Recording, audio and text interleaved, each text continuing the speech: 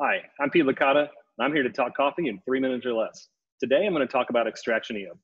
Extraction yield is a calculation which represents the amount of dry coffee which was extracted into the liquid.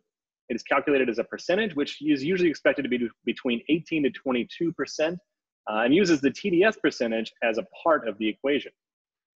Extraction percentage is either calculated with an app, which accounts for small factors such as moisture and liquid retained in the coffee grounds, or manually as a rather simple equation.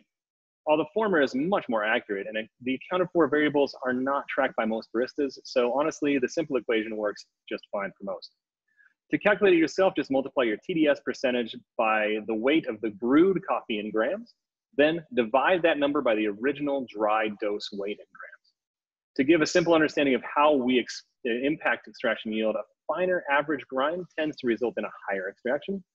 Inconsistent or coarser grind tends to make a lower extraction yield. When we're looking at extraction, it is important to understand how easily it can change.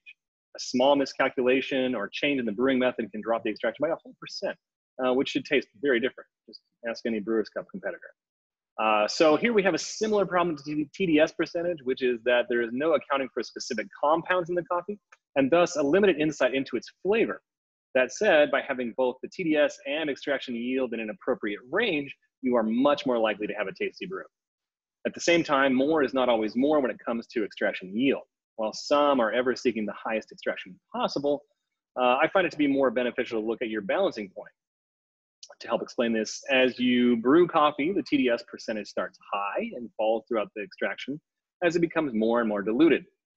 On the other hand, your extraction percentage starts low and increases as more is pulled out of the coffee. Eventually, you'll get diminishing returns on extraction and sometimes even get a drop due to excess dilution. But the balancing point is when you get enough strength or TDS in conjunction with enough extraction percentage.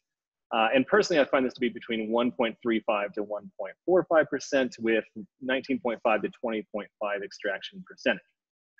This, of course, is not a rule and may also depend on your personal preference. So in summary, we're getting a better understanding of the quality of an extraction. If we got enough out of that coffee and if we're in a likely ideal range for the brew. But don't forget your palate, because it's still the best way to tell if your ideal extraction has an ideal flavor. This has been 3 Minutes of Coffee. I'm Pete Licata. Thanks for joining me.